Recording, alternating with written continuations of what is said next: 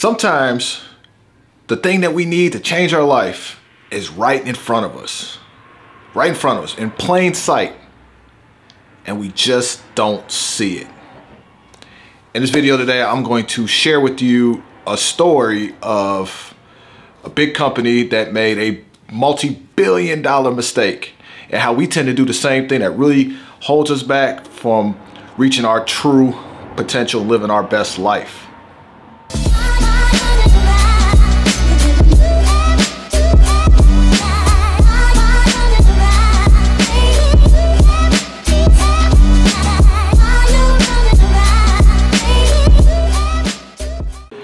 Hey, what up folks, Jimmy here, 𝐸𝐸 back again. Some more heat for you guys. And I just want to say thanks again for all you who are checking in, helping the channel grow, getting more subscribers daily. People are sharing the content. I love it. If you're new here, please hit the like button. Please hit the subscribe button. Please hit the notification button. Support the channel. Comment below. Definitely help me grow this channel. You know, my mission here is to help out as many people as I can live their best life. Okay, so ingrain to train, you know, it's all about ingraining a lifestyle in you. And I'm not talking about just physical training, but we're talking mental training, spiritual, emotional, all the above. Is about living your best life. Strong mind, strong body, and vice versa. So I was actually studying businesses here recently, as I like to do. And I want to share a story about a juggernaut in the industry, a juggernaut, the big boys who made a billion-dollar mistake. And the worst part about this mistake was they still had all the power to remain on top, but they didn't see it. And now they're pretty much, you know, they went bankrupt in 2012. And oh, how it could have been so different for them. And what am I talking about? Kodak. Those of you who know photography knows Kodak. They were the king of photography. You know, I'm in my 30s, so I remember the Polaroid cameras and, you know, taking the film to Walgreens to get it developed. And, you know, you got got your photos back, you got the negatives and all that cool stuff. And, you know, Kodak, they were at the top. They were the cream of the crop. If you were photography, you do Kodak.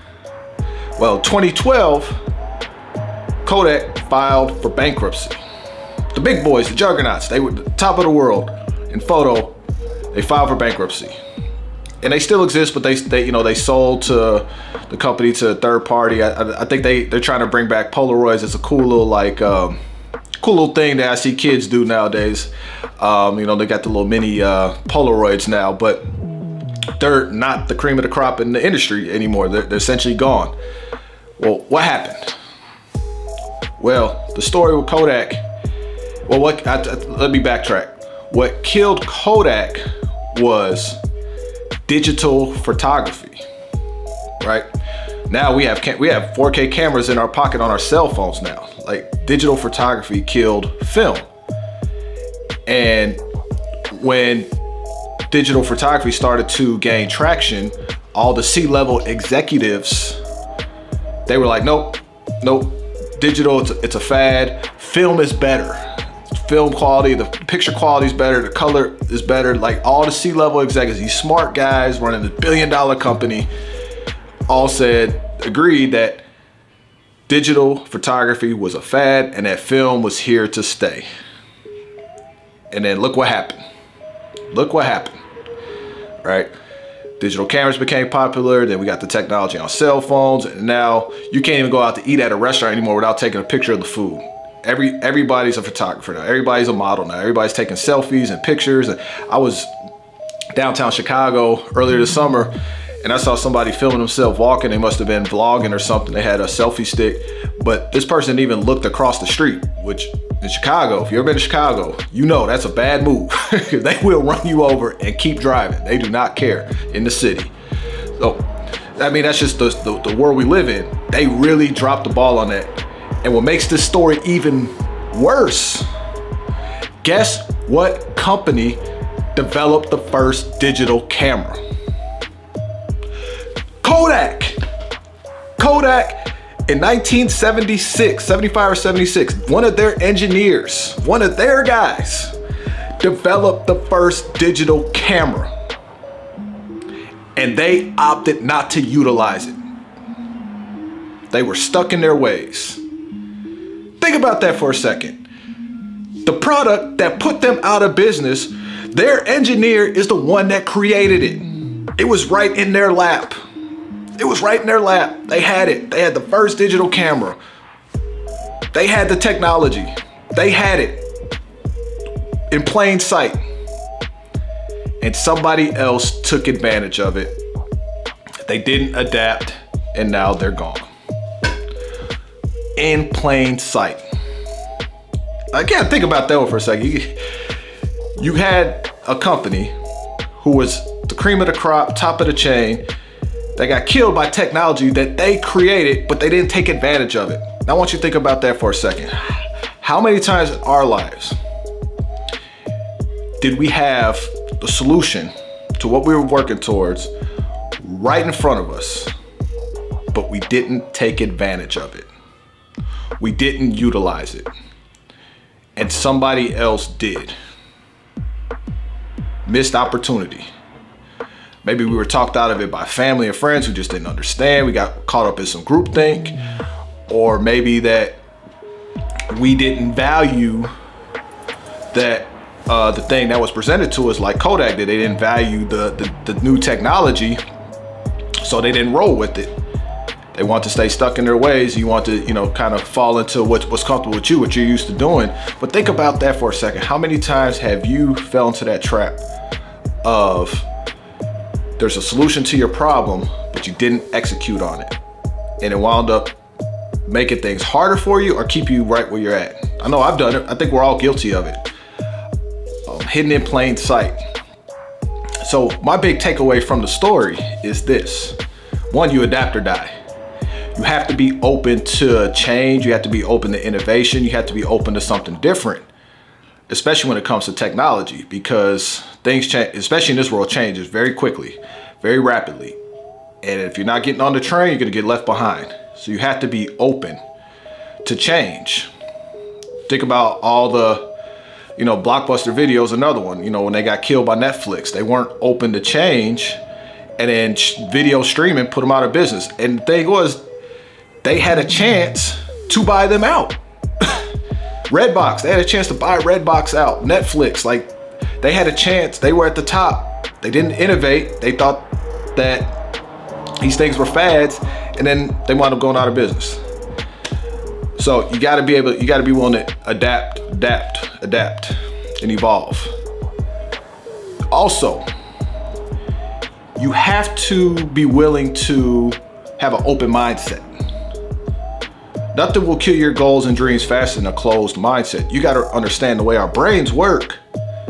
We want to feel like we're right. Our brain just wants to feel like we're right all the time. And what happens is when you get so caught up in a belief system that just subconsciously you're going to look for things to justify and fight for that belief, even if it's false information. I see it all the time in the fitness space. People will argue with me all the time to hold on to a belief of things that are not true simply because they believe it. And then they go find some scientific article of some woke person who knows nothing about nutrition or exercise. Be like, see, well, this person said da da da da da. And I'm like, well, that's not true. They just said it in an intelligent way, but what they said is still garbage, right? So you gotta have an open mind. You have to be willing to have a different perspective on what you believe in. And that's a good thing. Let somebody else challenge your belief system. Yeah, it may sting initially, but when you understand the other side, you can use their knowledge plus your knowledge, bring it together, and come up with something pretty dope. So you gotta have an open mind. And then just to piggyback off that point, this is where I believe coaching and mentorship really plays a big role, because I always say you can't see the picture if you're the one in the frame. I'll say again, you can't see the picture if you're the one in the frame. So again, your brain wants to believe that it's right. It wants to prove itself right. So what happens is you see things through a lens that's biased.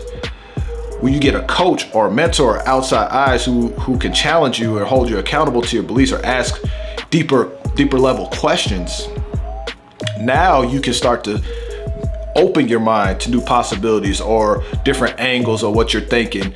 And that's how you evolve and you grow and you can adapt. But if you just want to stay stuck in your ways, like these big companies do, you pay the price. You pay the price. So you want to make sure that you have some outside eyes on what you're working on or what you're doing, or just even in your personal life. Get some sort of coach, mentor, accountability partner. Get an outside perspective that's only going to help you out. Okay, so you want to have an open mind. You want to get the coach. You want to get the outside eyes on you. You want to be willing to adapt and evolve. This is how you're going to get to that next level in your life. Because think about it. Everything you've done to this point has gotten you where you're at. Everything you've done to this point has gotten you your current results. So if you keep doing the same thing, what do you think is going to change? If everything you've done to this point has got you where you're currently at, and you probably want a little bit more than where you're currently at, well, what's got to change? That's where the help comes in. That's where you adapt. That's where you evolve. That's where you say, oh, you know what? I can tweak this. I can do this differently. Or maybe this is a waste of time. Or maybe I'm not so good at this. Let me pay somebody, an expert, to help me in this lane so I can focus on this strength. That's how you're gonna grow. That's how you're gonna get to the next level. Don't make the $1 billion mistake. And we all make it. Don't think it's just these big companies. We all make the same mistake. And guys, let me tell you, when you open your mind up, a lot of times you will see that the answer that you're looking for is already in front of us. Sometimes we think that we have to hit the lotto. We gotta have this huge epiphany moment, this, crazy event to happen that's really gonna be the turning point in our life. But a lot of times when you peel the layers back, it's just one simple shift. And it was there the whole time. It was there the entire time.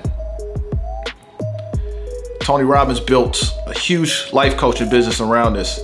When you go to his seminar, he doesn't have you looking at the external. That's why it's called, his most popular one, Unleash the Power Within. He always says everything that you have to be great is already within you. You just have to remove the blocks, remove the limiting beliefs to get that power about you. So again, a lot of times, what you're looking for is in plain sight. Okay, so I hope that gives you some encouragement, because a lot of times people are down, they can't figure things out. Just know that you're closer to that solution than you realize. You just may need a little perspective and a little outside help. Nothing wrong with getting help, nothing wrong with getting coached, but you have to be open to the message that you're going to receive. Be open to it and then evolve. So I hope that helps. If you like the video, again, comment, hit the like button, hit the subscribe button, hit the notification button, and even further, share the video, guys. Share the video. Help a friend out. Somebody needs this message. My goal, again, is to help as many people as I can.